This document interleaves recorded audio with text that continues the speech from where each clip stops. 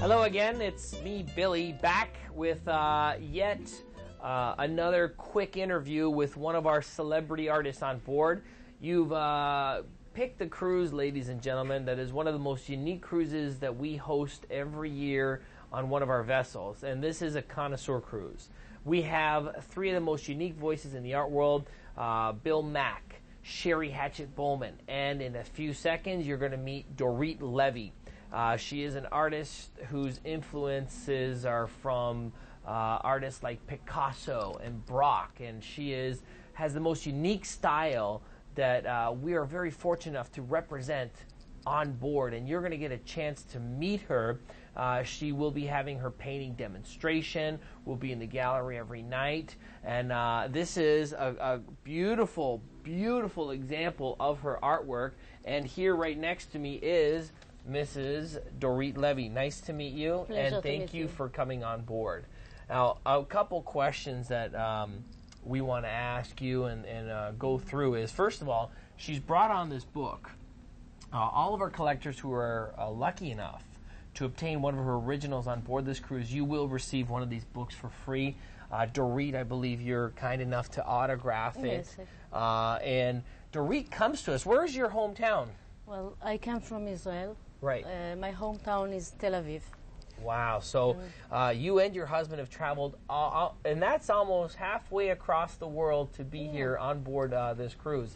Now, Dorit, you started to paint at a very young age. How old were you when you started? I was 7 years old when I started to paint with one of the most popular and famous artists in Israel called Edwin Salomon. And he was an influence? He was one of my influence. Other artists like Picasso, Yes. he was my influence. I can see that. You can see a wonderful Cubist feel in her artwork, and also not only the Cubist feel. You at one point you started painting at a young age, but at one point every artist decides, I want to be an artist. How old were you, or when did you decide that you wanted to commit to art for the rest of your life? Well, when I joined the army, you know, in Israel it's duty to be in the army. I was a graphic designer. Then my command says that I paint beautifully, and I take a notice of this, and I say, maybe I will be an artist. Yeah. So from that point on. Now, there's also, we've all had, every artist, when they creative art, most artists want the viewer to have a feeling. They want them to see something or to feel something. What is, when someone views your art, when someone sees your art, whether it's in a museum, whether it's here on board or in a gallery, what would you like them to feel? Well, I like people to feel, first of all, joy and happiness. That's great. And, you know, there is enough suffering in the world. Yeah. And with my color, I believe I give people some love and joy. And there's certain colors that you do prefer to use. I prefer warm colors in my painting. And we can see that from wonderful reds to the gold backgrounds up on here to on our right-hand side. You can see these beautiful, beautiful pieces with 24 karat gold leaf embellishment in them. I use an oil painting, and as you say, a gold leaf here. Right. Now, when you're developing, I want to make sure I had these questions right. When you're developing your painting, where does your ideas come? I mean, when you look around, and ladies and gentlemen, I want to remind everybody, don't forget to come to Deck 5. The art gallery is open 24 hours a day. You'll be able to view Dorit's art at all times, and you'll get a chance to view this master's works every day. And you can see where you've got such a great style.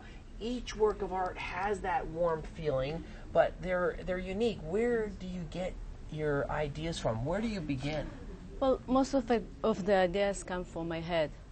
When I take the canvas, it is white canvas. Yes. And I immediately see the image on the canvas. and just draw what I see. And now, also for the viewers who are going to get an opportunity to view this, we are going to loop this, and you get a chance to hopefully watch it more than once. Now, there is something I will provide for all of our collectors. Come down and ask me about it.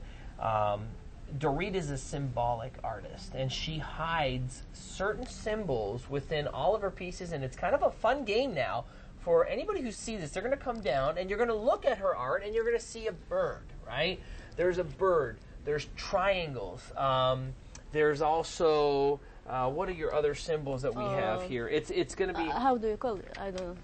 The bow tie. Yeah. The bow tie. Oh, there we... Okay, I have it here written down, and I can get anybody a copy of this. We've got the triangle, which is one of your signatures. Now, you will find the triangle in all of her pieces located around. You'll also find the birds. What does the bird symbolize? Well, for me, the birds is freedom and the world above. True. That is very nice. And then I'm gonna ask her. We also have now the fish. Is not every piece, but there is a fish which symbolizes endless movement. Yes. It's just it's just a continuing flow. And when anybody comes down, we'll get you all this. The bow tie, which is this, is also the butterfly. Tenderness, mystery, lightness, and also freedom is the tie. Now the square, we have the square in this one here, and this represents another dimension without perspective and stability. Because I draw flat, you know. It's not with perspective. Yeah. That's why I do the squares, and they give a third dimension. And you have eyes. No. No I eyes. don't, No, I there don't are draw eyes. Because it takes the focus from the painting. That's true, and I hope everybody got a chance to understand that. Yeah. And I've learned this in the past. When you paint the eyes of a person, the first thing you will notice is that person's eyes. But in Dorit's, she doesn't want to, because it'll take away from the initial feeling you'll get when you walk by her artwork. Ladies and gentlemen, I do hope to see you around. Dorit, it has been a pleasure to get a chance to have you with me and to share this cruise with you and everybody on board. Don't forget to drop by the Art Gallery on deck number 5. We're open 24 hours a day. We're here every evening, 7:30 to 8:30. Have a wonderful cruise. It was a pleasure to be here. Thank you. Thanks.